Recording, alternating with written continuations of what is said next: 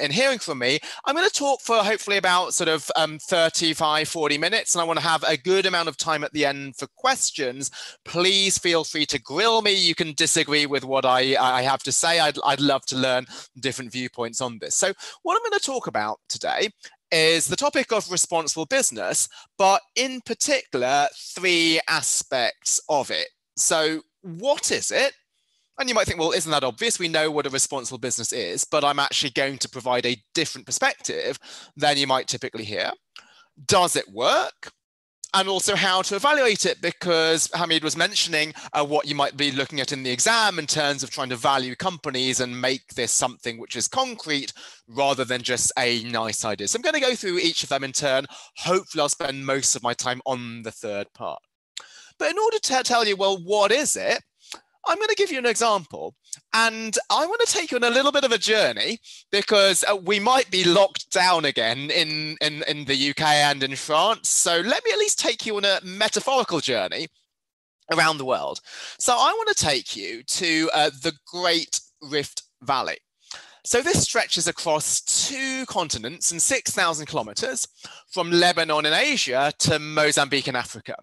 And it has some of the world's highest mountains, but it also has some of the world's deepest lakes. And one of these lakes is a lake called Lake Magadi, and that's on the Kenyan stretch of the Great Rift Valley.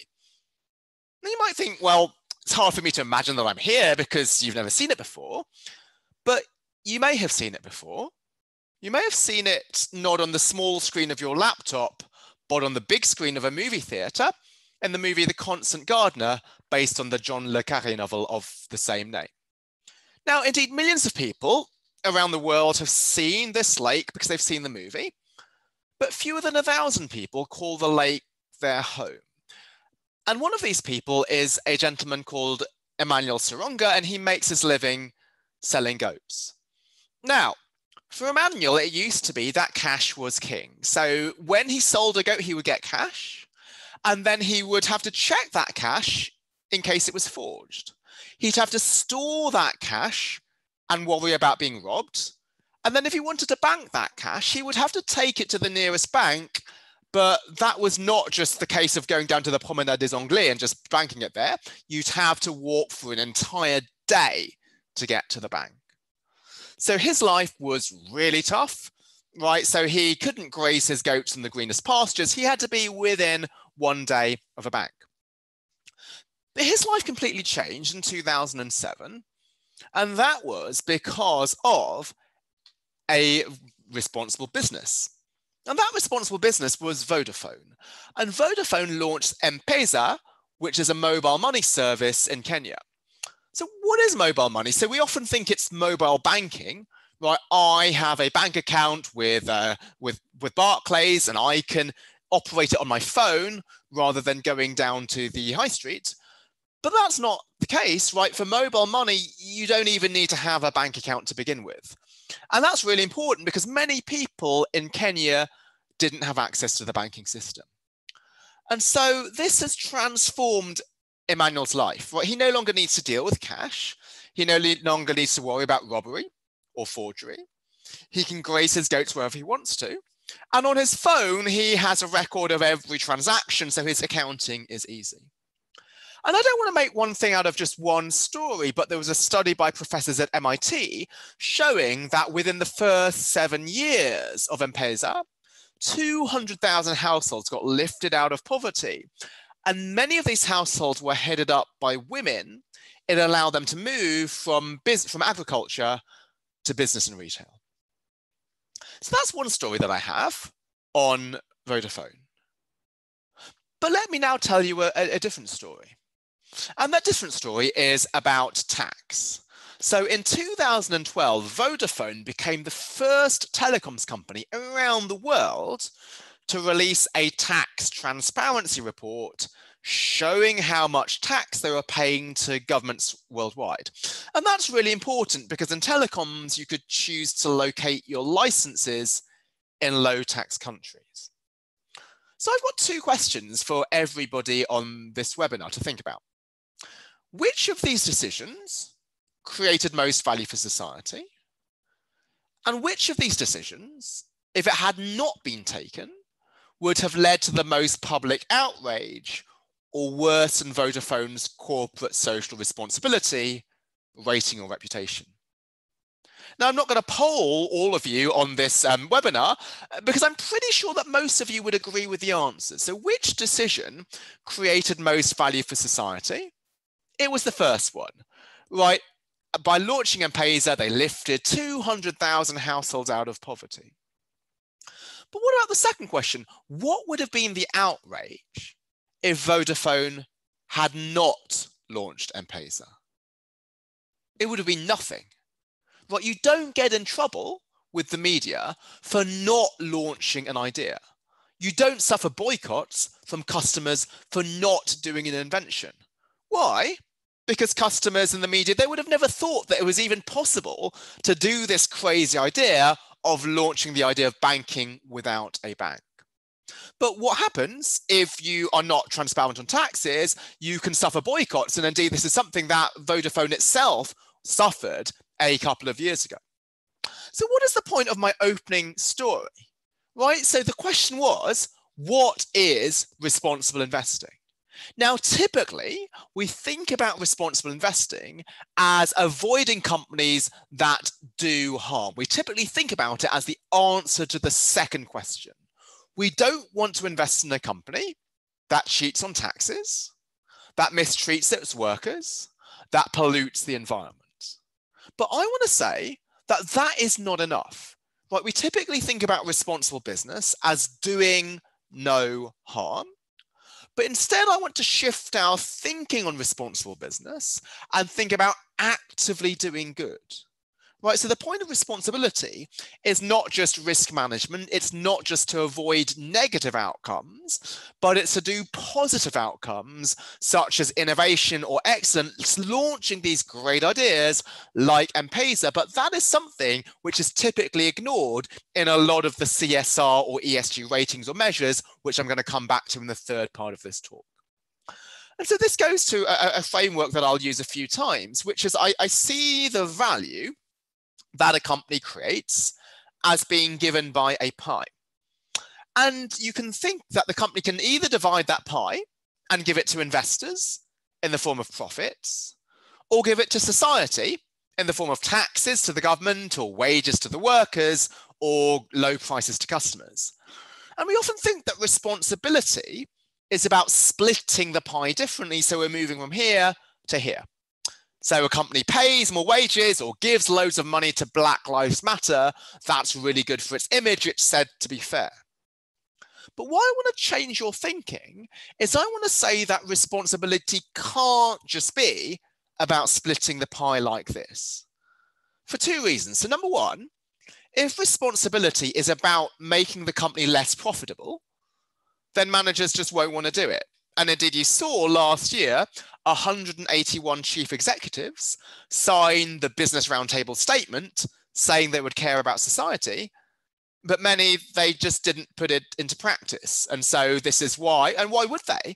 Right? Because if responsibility makes a company less profitable, then you don't want to genuinely implement it. You will just do greenwashing. You'll just claim to be responsible. The second reason why responsibility can't just be about splitting the pie differently is that it's bad for investors. Now, many people might think, I don't care, right? Investors are often portrayed as nameless, faceless capitalists, right? They are them, society is us. If we can take from them and give to us, then that's good. But what I want to stress is that investors are not them. They are us. They include parents saving for their children's education. They include pension funds saving for retirees. They include an insurance company funding future claims. So any repurposing of business absolutely needs to take investors seriously. So this is why my view of responsibility is that it's about growing the pie, right? We do want to increase the orange, but the way we do that is not by giving them a greater slice of what there is already by giving charitable donations, but by being creative, being ruthlessly committed to innovation and excellence, designing some things like M-Pesa, which try to solve social problems like financial inclusion. And the beauty of this is that, well, even though M-Pesa was launched to solve a social problem, ultimately, Vodafone benefited because Vodafone was able to monetize it. So the whole idea of pie growing is that you first think about how can I serve society, and then later on, you might be able to benefit from this. So my definition of a responsible business is the following. It is one that seeks to create profits only through creating value for society. So let me just take a minute to pick apart this definition, because the final 4 words should not be novel to you. So everybody knew, you didn't need me to come on in this webinar and tell you that responsibility is about creating value for society. But where I want to shift your thinking is the first part. It's about creating profits through creating value for society. So profits are not a bad thing, right? Profits are a byproduct of doing a great job and creating value for society. So this is something where a company has a responsibility to its shareholders. But the word only is really important, right? Because you could create profits by price gouging your customers or mistreating your workers. So instead, what we're going to do is we're going to view profits as a byproduct of serving society and not the end goal.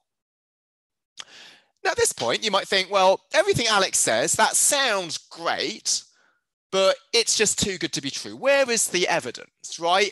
I've said you should run a company thinking, I want to serve society, and then magically some profits will appear. But isn't this a bit wishful thinking? So what Hamid and I do actually most of the time is actually, as you're saying, not just teaching, but doing academic research. And one of the things I wanted to look at when I started 15 years ago in this profession was to look at, are responsible companies ones that will actually do better in the long term? Or are they just fluffy companies who are distracted from the bottom line? Now, the big question is, well, if you want to do that, how do you measure how responsible a company is? That's really tricky. You can't just look at the mission statement, because as I mentioned, there were companies that signed the Business Roundtable statement and never put it into practice. So what I decided to look at was how well a company treats its employees. Now you might think, well, why do I focus on employees, not the environment or customers or tax? Well, I focused on employees because I had a very good measure available, which was the list of the 100 best companies to work for in America. So this measures the list of how well a company treats its workers. There's a similar list in France and throughout the world. But why I thought this list was really good was for 2 reasons. The first is that it was available from 1984. So I had tons of data, right? And that's very important. Why? Because responsibility, it's a pretty new phenomenon. So some data sources have only been around since, let's say, 2010. And if I showed you that responsibility paid off between 2010 and 2019, you might think, well, maybe it only pays off in an upswing. Maybe right now we're in a pandemic, we don't care about it, it's just a luxury. So because I looked at data from 1984, this included things such as the collapse of the internet bubble in 2000, 2001. It included the financial crisis of 2007 to 2009. So I could make sure that this covers different time periods, including the difficult time periods. The second reason why this was important was that the data was very thorough. So how did it measure whether a company was treating its workers well? So it did look at pay, but notice pay is only one part of it. You could pay your workers well, but not give them meaningful work and a good corporate culture and a work-life balance. So this surveyed the employees and tried to take all of those factors into account. And then, like we know, and as Howard was mentioning, correlation doesn't imply causation. Is it that employee satisfaction causes better financial performance? Or is it the opposite? Only once a company is performing well financially can it start to invest in employee satisfaction. So I do a lot of methodology to address that. I'm not going to bore you with all of the academic methodology. I'm happy to answer it in questions if people are interested. But instead, I want to get to the bottom line for practitioners, which is all of you. So what I found was that the 100 best companies to work for in America beat their peers by 2.3 to 3.8% per year over a 28-year period. So that's 89 to 184% cumulative. And it's worth pausing here to highlight the significance of this result, because you might think, well, isn't that obvious? That companies that treat their workers better will do better.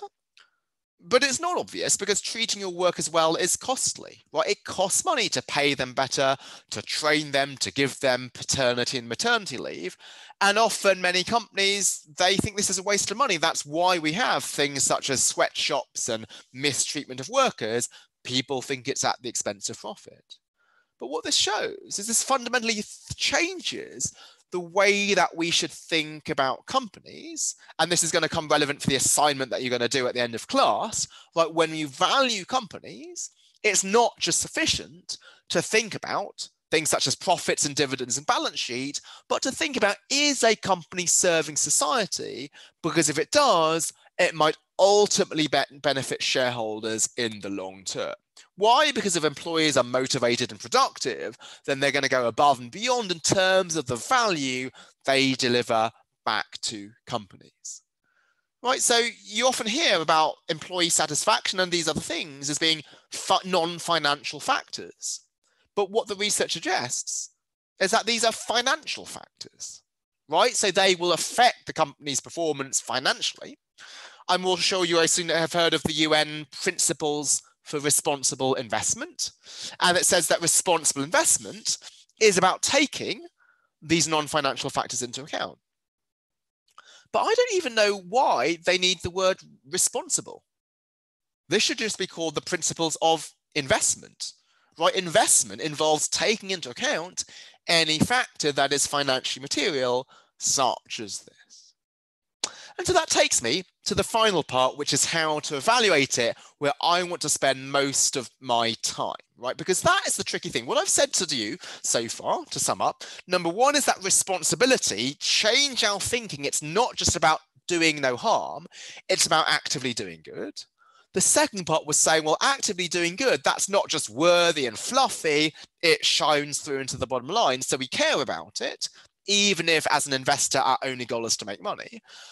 But the third part is how to evaluate it. And this is really difficult. And actually, out of all of the practitioners that I speak to, I spend far more time talking to investors than I do to companies. So hopefully a lot of this is not just based on my academic research, but learning from best practice by speaking to investors. So I'll try to distill this into the next sort of 15 minutes before we have Q&A. So this is a field which has changed so much over the last 15 years. So previously, how did we evaluate whether a company was responsible? It was through an approach which is exclusionary or screening. So what I mean by that is investor will decide what counts as responsible. You need to tick a certain box. And if you don't tick the box, or if you tick the wrong box, you are out. So if you are in a sin industry, which maybe people said was tobacco or alcohol or gambling, you couldn't be invested in.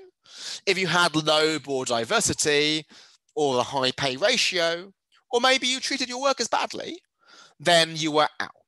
Okay, so this screen decided what the admissible universe was, and then out of the admissible universe, you would decide that purely on financial factors. Right, so social performance here was only the foot in the door, and then after you were in, you ignored it, and you only considered the financial traditional factors. Okay, so there's a number of problems with that approach. So the first approach is it had very blunt measures of social performance.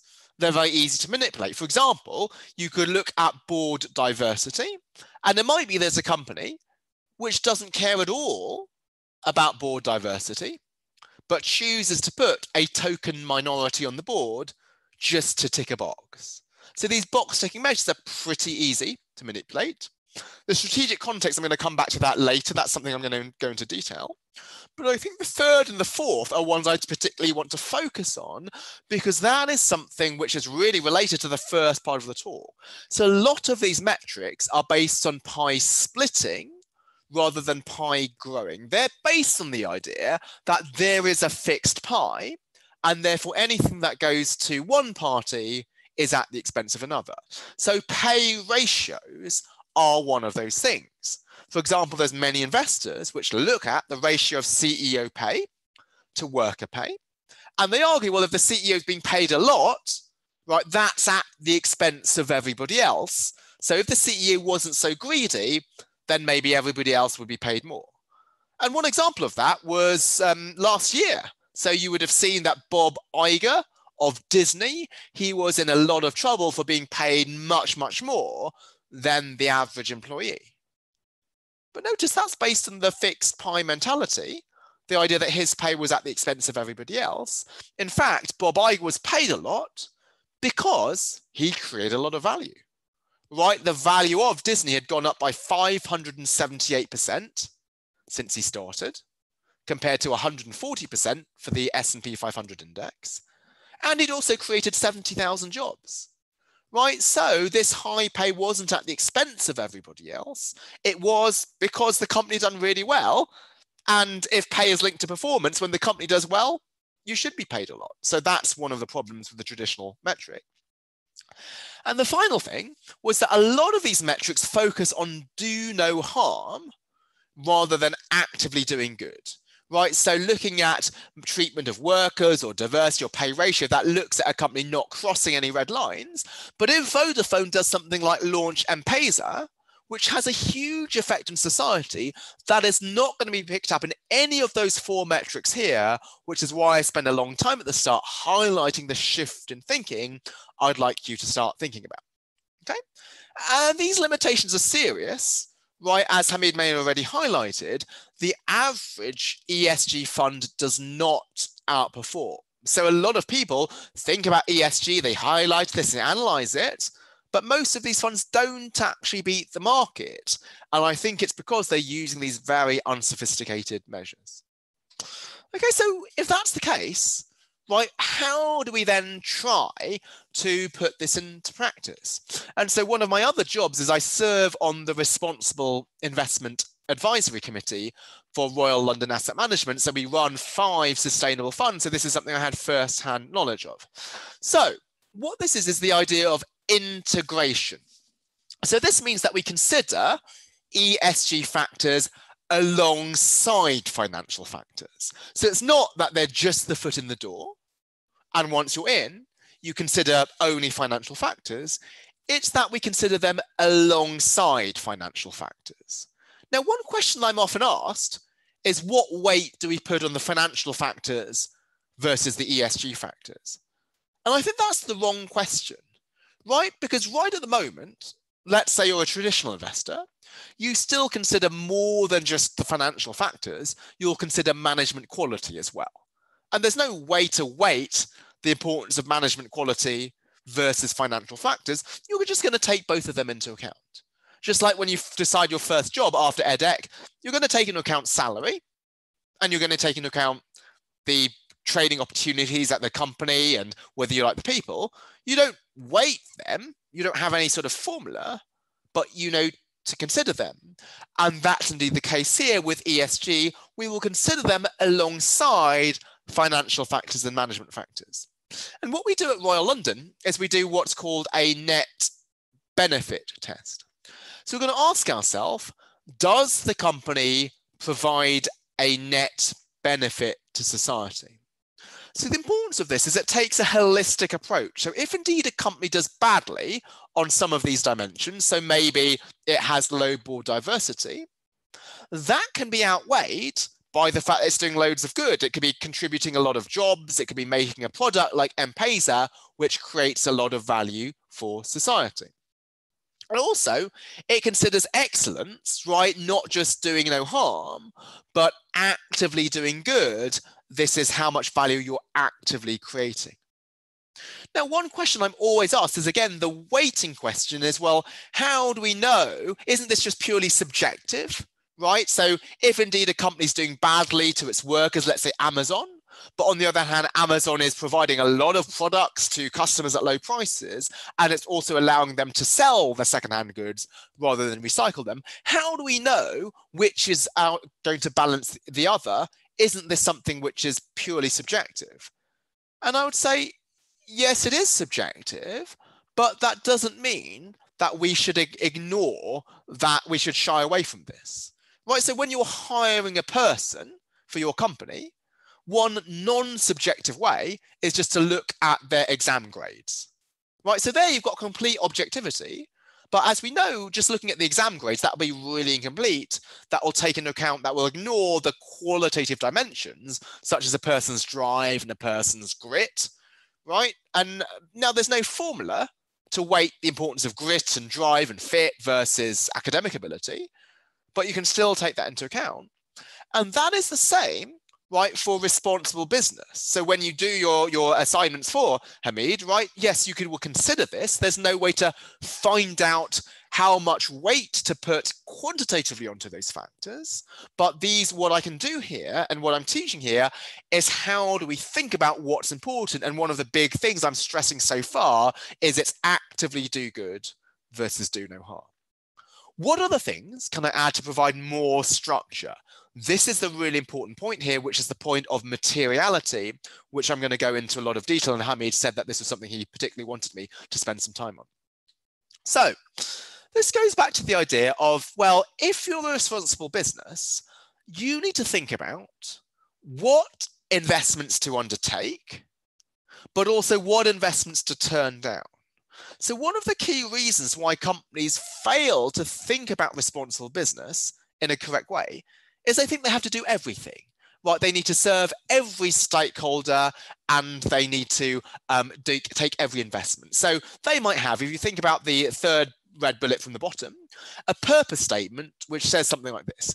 Our purpose is to serve customers, workers, suppliers, the environment, communities, and investors. Now that sounds great. It means that you're saving everybody, but that's just not realistic, right? Because you're going to face difficult decisions and those decisions will involve trade-offs. So I wanted to choose a French company here for an example. So Engie, the French energy company, they recently had to choose, do we shut down Hazelwood, which was the most polluting power plant in the OECD? Now, if they shut the plant, it would be good for the environment, but it'd be bad for workers because 750 workers would lose their jobs. So if your purpose is to serve everybody, right, then how do you evaluate a decision which is going to be good for employees, or bad for employees, but good for the environment? So what materiality means is it means that out of all the stakeholders that we have, who are the ones that are the most important to us? Who is first among equals? So if you look at things like the Business Roundtable statement, they avoid the question. Right? They say we're here to serve everybody, but that makes no sense because to focus on a few particular clients, right, you have to ignore some others. So it's kind of Hamid to say, I spent 2.5 years writing my book, and in order to do that, I had to stop. I had to reduce my research output and the number of papers I was publishing in top journals. Why? Because there's only a certain number of hours in the day. And so this is the main thing that I think responsible businesses get wrong, is they forget that actually we don't have to do everything. We don't need to solve all of the world's problems. We need to focus on a few. So I think for you as investors, right, one of the important things to look at is the company greenwashing, trying to tick every single box, or does it know its place in the world and the specific social problems it's supposed to serve? And this is the concept of materiality. So what I'm showing you here is the Sustainability Accounting Standards Board's materiality map. And what this does is it goes industry by industry and highlights what are the most material stakeholder issues. So if we think about the first column, extractives and minerals processing, the environment really matters because you have a huge effect on it. But what if you're a bank? right, well, the environment isn't so important. What really matters is something like selling practices and product labeling. You don't want to be caught in a Wells Fargo fake bank account scandal. Okay, so what that means is that, yeah, climate change is really important. I really care about it myself. But maybe if you're a bank, the main way that you move the needle is that you're very transparent to your customers and you avoid these problems with data privacy and customer security and so forth. And that links me to my final academic study here. So what this paper looked at was it looked at the MSCI ESG rating. So I'm going to go to the ESG ratings as one of my final topics, but what they do is there's external rating agencies which will measure a company's responsibility. And they look at companies that do well across the board on every single dimension of customers, employees, and the environment. And they find that the ones that do well across the board, they don't actually beat the market. They only beat the market by 1.5% per year, which is insignificant. But when they redo it and they look at companies that beat the market on the material issues, but they scale back on the immaterial issues, they do beat the market by 4.8% per year. So let me strip back from the study. What is the key punchline of this? Is that when evaluating companies, don't have a box-ticking idea that a company needs to do well on everything. Instead, think about what are the specific material dimensions for that company, make sure it does well on that, and if it's scaling back on everything, well, that on other things, that's not necessarily bad, it just knows what its priorities are. And so the final thing I'm going to talk about is what are the data sources? So I've said we want to look about not just do no harm, but actively do good. We want to look at not just pie splitting, but pie growing. We want to take materiality and excellence into account. But where do we get our data from? Okay, so different sources here. So some of them you'll know. One of them is company sustainability report. So within a company, they will try to report on their sustainability metrics. And all I'll encourage you to look at is not just the do no harm stuff, but the actively do good stuff. And also not just quantitative measures like pay and benefits and pay ratios, but if they describe qualitatively what they're doing to ensure, say, a healthy corporate culture, that's something which is much harder to manipulate than just numbers. We have third-party data providers, so that's something which is independent, because obviously a company can choose what to report. And so there's some providers which look at specific dimensions. So I talked to you about the best company study for employees. There's other measures like the Carbon Disclosure Project for carbon emissions. And there's also general providers which will look at your ratings across many things, so employees and the environment and so on. And those are, one big example is the ESG ratings, which are given out by various agencies. So MSCI is a rating provider, Sustainalytics, Thomson Reuters, Bloomberg, they are all other providers. And what they do is they analyze company reports and World Bank reports and other things to try to rate a company's sustainability, just like credit ratings, like S&P and Moody's do that for credit worthiness. Now, the big problem is there's a huge amount of discrepancy between the ratings. So if you look at credit worthiness, S&P and Moody's, there'll be a correlation of 0.9. People will agree on what the credit worthiness of company is. But the correlation for companies is for sustainability is really low. So people just can't agree. And so why is there this disagreement? A few sources. First source is scope, is they don't even agree what is important to measure. So if you look at climate and the environment, everybody will put greenhouse gas emissions into account, but only some of them would consider electromagnetic radiation. Another one of them is even if they agree that it's important, how do we measure it? So if you want to measure female friendliness, do you look at the gender pay gap? Do you look at the percentage of women on the board? The percentage of women in the workforce? And finally, for weighting, right, they may put different weights and the different dimensions. And so what I've done is I've actually described, so on my book's website, I have a blog where any important paper which came out after I finished the book, I will write about it. And so this will hopefully go into this in more detail. But what is the punchline for all of you? So what it means is you can't just take an ESG rating off the shelf. We're going to buy every company where MSCI rates them AAA. Instead, the ratings are still useful, but to read the actual report. So what they say in the report behind it is why they are giving it a certain rating.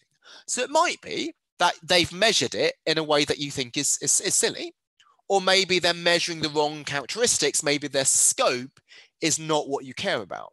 So what matters here is the content of the report, not so much the headline figure. So some people will look at the low correlation and say ESG ratings are completely useless, but that's throwing the baby out with the bathwater, right? Instead, it's something where you will just need to bear this in mind and read the actual report and think about, well, what is it that goes into the rating? So one simple analogy I'll often use is when you choose food, you can look at the overall calories, but that doesn't tell you much. What you want to look at how much of the calories are from protein versus fat versus carbohydrate, and that disaggregated number is much better than the overall number. Final point before I get to questions is the final approach, which I think is the really useful one, is to simply talk to management and ask them specific questions. And this might seem awfully unsophisticated, right? You might think as a finance professor, I should tell you to run some data, but this is where a lot of the key investors spend their time speaking to management and asking them questions. Now, I know that you can't do that for your assignment, but many of you might want to become investors in the future. And even when you to read the data sources like the annual report, think about whether they answer these questions. And so what I've done is I've come up with a list of 10 questions after speaking to investors about this for so many years. And so I'm not going to go through all of them, but a few of them might be useful. So the first is, what is your enterprise's purpose? What have you come up? Why have you come up with this? And importantly, what have you omitted from your purpose? Right, so purpose is just as much about knowing what not to do as what to do. So a company whose purpose statement covers everything, that's not that useful, but if there's ones which will highlight what they chose not to do, that's valuable. I also have some questions on excellence and innovation. I've highlighted the importance of excellence. You might think, well, shouldn't every company choose to be excellent? But here, a purposeful company will be excellent in areas even if they are not linked to shareholder value. Just like Hamid kindly said, right? So a purposeful professor will try to devote a lot of attention to teaching, even though teaching does not enter tenure or academic ranking or status. And finally, in terms of stakeholders, so there's one leading investor in the UK who asked the first question here. What are the strengths and weaknesses in your relationships with your people? And what are your plans for improvement? And she tells me that some CEOs will answer that, and others will tell her, I didn't know you were going to ask me about my people. The next time I'm going to bring along my HR director. Right? And this tells you who are the CEOs who care about their workers and who are the ones who just view them as being delegatable to HR. So I'm shortly going to open it to questions, but as Hamid says, what I spent 2.5 years doing is to write a book about this. And like the royalties you get for writing a book are really, really tiny. But what I wanted to write about this is to show how responsible business is something which is realistic. So often people think that responsible business is fluffy and worthy and tree huggy. I wanted to write about this as a finance professor. Finance professors normally have no emotions and no sentiment, but I wanted to show that these are things which is commercially important and to provide a framework to put it into practice. And I wanted to base it not on wishful thinking, but a lot of academic evidence. But unfortunately, academic papers are written in a very dense way. So I wanted to make this accessible for a general audience. And so that's what I came up with. And as I mentioned, there's certain things that happened after the book was finished, like the coronavirus crisis. So I kept a blog up here, which is freely available. Anybody can see it, regardless of whether you bought the book. And so that will just provide some hopefully useful updates for anybody interested in this. Thank you so much, Hamid, again, for the really great opportunity. Let me go back to you for questions. If you've got questions, feel free to put that on the Q&A. Also, if you rather will ask the question in person, then just say so on the Q&A on the chat, and then we will unmute you, and we'd love to hear the questions. So thank you. Thank you, Alex. Thanks a lot for this great talk. So I am not sure if students, you guys can can I guess mute and unmute yourself and talk, or you can chat if you have a question. I'm sure you have a lot of questions. Just please let us know if you cannot. I believe you should be able to chat. Yeah, so I think you can, if you've got a question. Oh yeah, so I see one in the Q&A right now. So, you sorry, cannot unmute yourself. Yeah. Okay. Yeah. So if you chat and you want to, you can just write and I unmute you if you want to talk. Otherwise, you can just post your questions here. While you are writing, I have a question. I have some questions for Alex. So Alex, we think about a discounted cash flow valuation. So our value comes either from the cash flows on the top or the sort of the discount rate. So how should we think about the effect of the social responsibility? Is it that, so you were saying that increases profit, so it seems that the cash flows is going to change, but what do we know about the cost of capital? So can you say some stuff about that? That would be great. Thanks, Hamid. So I think the main mechanism through which it affects valuation is through the cash flows. So one other thing that I didn't mention about my employee satisfaction study is I looked at what happened in the future in terms of these companies' profits. And what I found was that every 3 months, because companies report their quarterly earnings in the US, was that these companies were delivering more profits than what equity analysts like Goldman Sachs and Morgan Stanley were predicting. Why? Because the employees were productive and motivated, but the analysts, because they were looking at financial factors, they ignored this. Now, in terms of the discount rate, so one argument that people make is that responsible business is about risk management, reducing systematic risk. And then there was at least one academic paper in management science which suggests that. But actually, I think what I've tried to highlight in this talk is how responsibility is not just about risk management. Yeah, that's part of it, but really, mainly, I think responsibility is about actively doing good. And this goes to Thomas' question, which he's put on the Q&A, which is a great question. So for those who can't see it, he asks, what could we expect from businesses in the light of COVID-19?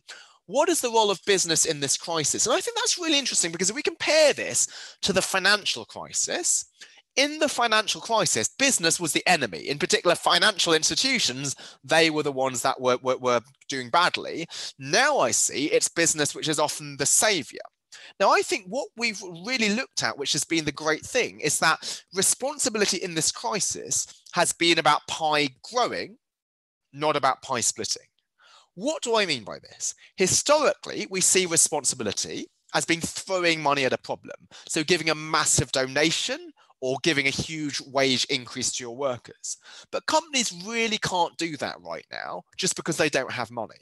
So instead, what has responsibility involved? It's involved excellence and innovation and creatively thinking about what can I actively do good here? So some of the examples, like LVMH, for example, they're now changing from making perfumes to sanitizer. Right, that's something, if they hadn't done it, there would have been no media backlash, there would have been no outrage, but it's something where they're thinking proactively, how can we use our expertise? Another thing is Mercedes, which makes sort of pistons and for Formula One. Right? How can Formula One help us in the crisis? But their huge expertise is precision engineering. And so they've used that to make some breathing machines, because there you also need to be extremely precise. So I think the role of business in this crisis, yes, part of it is indeed, if you can split the pie differently, do so. So there's some companies where the CEO is taking no wages, and there's some companies who are keeping to paying their workers even if they're furloughed. But I think we need to move beyond that, because not every company can do that. But if you're instead a company, you think about, well, what can I actively do good here to be proactive? I think that is what we should think responsibility is about. And if indeed there's a silver lining from the crisis, it'd be even when the crisis goes away, we should permanently think about responsibility as actively doing good, rather than just doing no harm. So I see Diana's got a question. How can I think about growing the pie in my day-to-day job? This is great, because like I've talked about some examples of like real leaders of companies who decide I'm going to move from from perfumes to sanitizer. You might think, well, when I leave here, I'm going to be an associate at a company or vice president at a company. Can I really choose things? And I think you can. So I think any person, what responsibility is about is asking yourself, what is in my hand? So what resources do I have, either within myself or does my team have, and how can we use this to serve society? So how did the idea of this ventilator come out from the first place? Well, there was one person who found an old ventilator in his drawer and then picked it up and thought, could we think about reverse engineering this and making this ventilator? So it wasn't something that the CEO chose, but it was that people actively tried to do. So let me think about one of my own examples.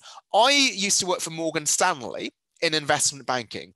I was the lowest rung on the ladder, which was the analyst. And it's really tempting to think, as an analyst, I can't do anything. Nobody works for me. But actually, people did work for me, right? So some of you who've worked in banking world before will know that there's a department called the graphics department or the creative services department, which works for you. So you can give them a PowerPoint presentation and some markups, and you can ask them to do some changes. And they are the most abused people within investment banks. Why? Because if they make a mistake, then the analysts will start shouting at them. So what I did was that, well, if somebody did a good job, I would call up the graphics department and I say, hi, this is Alex. Somebody just did a job for me. Can you tell me their name? They said, yes, this was Juliet. And I said, well, can you put me through to Juliet? And they did. And I would say, well, hi, Juliet. This is Alex. You just did a job for me. You did a really good job. These are all the things that you did which were really good. And I didn't do this ostentatiously, but the fact was, because I was so junior, I didn't have my own office. Well, I was in the open plan floor. And then the other analysts around me heard me do that. And then they started to do it themselves. So my answer to Diana's question is that even if you're a very junior person within an organization, but you can still have a huge amount of impact because you sort of change the atmosphere and you change how other people think. So this might sound a corny phrase, but I like it. It's be the thermostat, not the thermometer. Right, the thermometer reflects the temperature, the thermostat affects it. And what you've seen here, right, even within the coronavirus pandemic, is the actions of just a few people can change things, right? So somebody, if you know that some of your friends are doing grocery shopping for their neighbors, then a lot of other people will start to do that themselves. So that's the idea that I want to start thinking about. Okay, shall I go to... So Alex, sorry, go ahead. there's a question I see. Gaspar is asking, yep. How does your methodology fit into lowest skill or low worker impact industries? So that's the last question. So is thinking about the industries where happy or more efficient workers are not always more profitable. Example, Amazon's warehouses. So what do you think of that? That these people are not so skilled, or he believes that, you know, their happiness is not going to turn into profit for the company necessarily.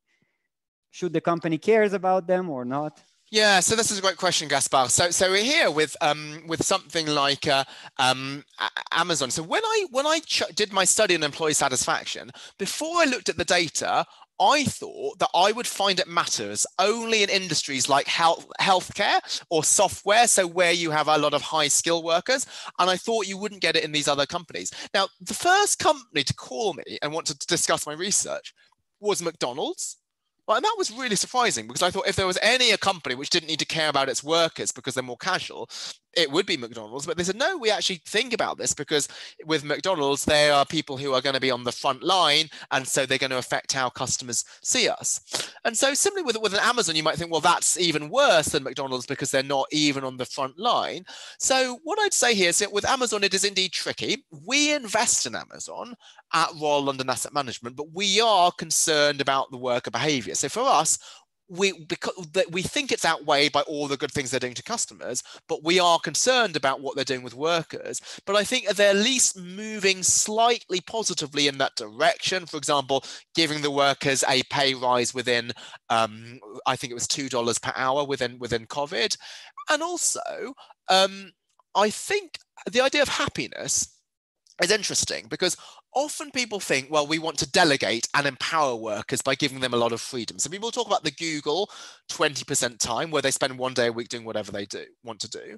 But I think that's a little bit misleading because that's a bit one size fits all. So the correct corporate culture depends on the organization. For example, in the military, there's strong rules there. You don't want people doing what they want to do, but that's fine because of the actual environment. And similarly with something like Amazon or Walmart. So Walmart, I know they have efficiency and processes, and that to some people is good because it provides direction. Now, I am concerned about some of the practices within the warehouses, but the fact that it emphasizes efficiency rather than creativity is not necessarily a bad thing, given the organization that they're at. So that's why I think, again, we need to think about things such as strategic context.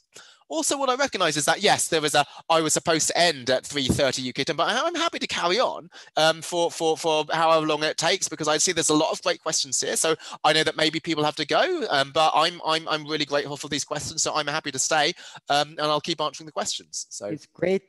Great. Thank you, Alex. So I see another question that relates to maybe what you were talking, that Manu is asking, what is the role of government here? So is it just that we try to manage, to educate managers and investors, or should the government somehow intervene and, set up the rules and so on for the companies to follow sustainability and so on?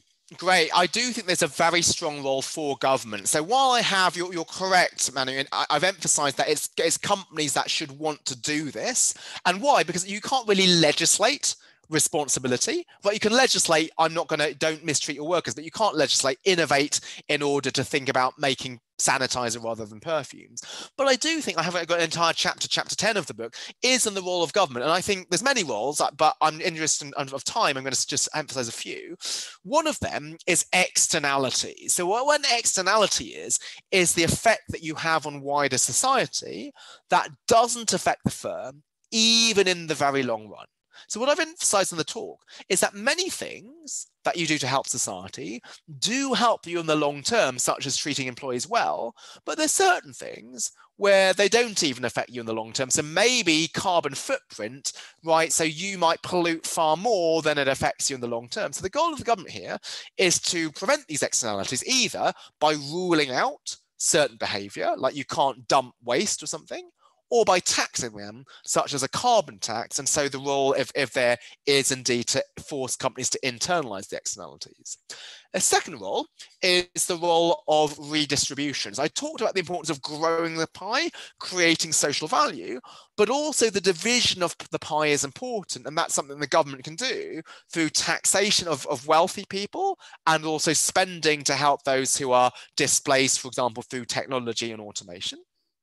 The final thing is competition. So one of the big forces, which I think is for responsibility, is the idea of competition. Is that there's a company which is irresponsible, then customers can walk away from it and employees can walk away. But that's not going to be the case if there's no competitors. So I think one of the key roles is to make sure that there is competition that a government can play. Thanks. It was a really good question. Thank you. So Alex, I see also the last question now. Gautier is asking, so you talked about good and bads. So what if, does it mean that Google, for example, can use our data? Issues about data privacy also is important in this context, right? And then says that I'm using it to avoid terrorism or something like that. So maybe they are doing more good for the society than bad, but it's the issues with data privacy. So how do you think of those? This is a great question, Gautier. So what I'm putting in the chat is that you might have read the book 7 Habits of Highly Effective People by Stephen Covey. And he says you can always rationalize a decision, but rationalize also means rational lies, right? You can always justify a decision after the fact. And as you say, Gautier, you can always come up with some excuse after the fact to justify even sort of a bad, an immoral decision. So this is why I think a diversity of opinion is useful. So going back to Royal London, right? So there's the investment team, and that investment team will come up with who they want to invest in. But then they have the external committee that I serve on, which is an independent check. And why is that useful? Because the investment team, when they choose what to invest in, that will be partly on financial considerations. And it might be that an investment is a great financial opportunity, and they can reverse engineer a moral story as to why this company is responsible. But that's why they have us as the external committee, and our remit is we do not analyze any financials. We purely look at the moral side of it to try to avoid that. Now, it's not perfect, and the question that Gautier asked is a subjective question, so there's no clear right or wrong, but I think having this external oversight of diversity of thought, that is a way of trying to make sure that we have this check so that you don't have the problem of rationalizing. Thank you. So Alex, there's a question from Juliet. She was saying that what are the steps for a company to implement sustainable responsibility in its business? So as a company wants to become socially responsible, how should be the thinking behind this? So I think the first thing is to define for yourself what your purpose is, and purpose needs to be focused and targeted. What are the specific ways in which you want to serve society? So for myself, actually, as a professor, I have my own purpose statement, which is to use rigorous research to influence the practice of business. And that is targeted. It's purely focused on influencing the practice of business. So what that means is I love doing things like this, right? Speaking to you, which is the future leaders of this world, even if it means I can write one fewer paper or give one fewer academic talk, because my purpose is defined as that provides me direction. If I said my purpose is to use research to speak to academics and practitioners and PhD students and undergrads and policymakers, then that wouldn't provide us clear direction. So that's one. Then I'd say define what measures you're going to look at to try to track how you are actually putting purpose into practice. And these are measures beyond the financial measures. And then third, to commit to report this externally to your investors and stakeholders. Why? Because it then means that you will be evaluated not just according to your financial performance, but according to whether you do well on those external measures. So number one, define it. Number two, embed it by thinking of measures to track your progress. And number three, communicate that externally so that you're going to be held accountable. Thank you so much. So Alex, let's take the last question and then we maybe stop. So the very last question is asking, what advice do you have for a young professional who has passion to create value for society? Is it better to go from a traditional entry like investment banking or ESG or responsibility investment directly? So do you think, so do you have any advice for them now? They are looking for some jobs and they want to be socially responsible. Does it mean that they should not to go to investment banking, or what do you suggest? Yeah, thank you very much for asking this. So I actually, a lot of other things I speak about are things like careers and purpose and so forth.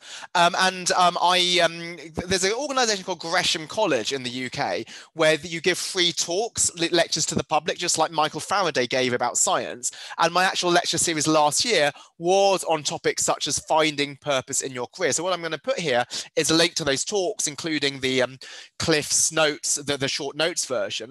But I think the main answer to that question is you think about your first job after leading EDHEC as being a second degree, but one that you get paid for doing rather than actually doing. So where are you going to learn from the most? And so this is why for me, like, even though I'm not an investment banker now, I'm really grateful for my 2 years in investment banking because I learned a huge amount from Morgan Stanley. So I think even being in the traditional investment banking, you're going to learn a ton about business. And I think that the big problem with a lot of people who like responsibility is they see that business is evil. Like, a lot of books written about responsibility will say, oh, like, CEOs are overpaid, companies are evil, and then they're just not they're not engaging with the commercial side. So I think to understand how the commercial side operates is a really good sort of stepping stone in order to then go into ESG. Now, if you find a great ESG job right after EDHEC, then great.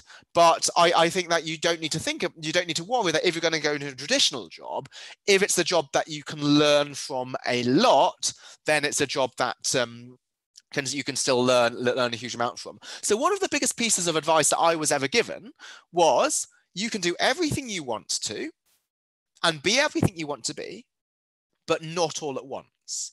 So what that means is we live very long lives now, right? So we're going to have long careers. And if you want to do responsibility, it doesn't mean that you do it immediately from day one when you leave EDHEC. It could be that you spend a couple of years learning the commercial, the nasty, difficult side of business, and then you make the pivot later, just like I started doing Morgan Stanley, then academic research. Now I do more practitioner stuff with things such as the book and the policy involvement. But I'll just say, well, thank you so much to everybody with their questions. Now, I know there's a lot of questions that I haven't yet answered. If you want to get in touch with me by LinkedIn, if you drop a message through that, I will commit to answering every question that people give me. I'll just answer, because there was one question that was asked twice. So Marine, I think, was particularly interested in this, which is the Black Lives Matter movement. So she asked, do you think if a company does not communicate on its position, it can be assumed to be socially irresponsible? And I actually say no. And why I wanted to answer this question, why it struck me, is that there's a lot of companies where they saw Black Lives Matter and they decided, oh, let's post a black square or come up with some statement, or let me donate €1 million to Black Lives Matter. Now, clearly, I'm someone who cares a lot about racial diversity. I'm someone who is personally affected by this. But I think with something like that, it's just too easy to make a quick, superficial statement like posting a black square or making a statement. It's much harder for a company to actually put this into practice by saying we're going to be committed to having some bias-free evaluation and hiring processes and trying to put this into practice. So I think some of the most responsible companies are often ones that go about it quietly, thinking, oh, maybe we're not going to use the most eye-catching action. And sometimes, like if you donated to charity and you did that, it wouldn't be a bad thing. But sometimes people think, oh, if I donate to charity, then that will absolve me from having to actually implement this into practice, just like people signed the Business Roundtable statement last year and they didn't actually do anything about it. So I would say I would think about the more internal, the more hidden ways in which you can actually put this into practice rather than just making a public statement. Okay, thank you very much, Alex, for giving us this opportunity to listen to you. I personally enjoyed so much, as always, and I've been posting some of your talks about mental and physical well-being and health and those kind of things for students already. And I recommend everybody to go through the Alex presentation. It's all amazing, and we will be learning more and more from you. And thanks again for giving us this opportunity, and have a great day, everybody. You're very welcome. And I say that it's not just a perfunctory offer. I'm sorry that I'm so glad that there's so much questions and interest, but please do feel free to follow up. Just drop me a LinkedIn message. I'll be really happy to get back to you. Thank you so much for the opportunity, and take care, everybody. Thank you so much for your interest. Thank you. Thank you very much, Alex. Bye. Bye-bye.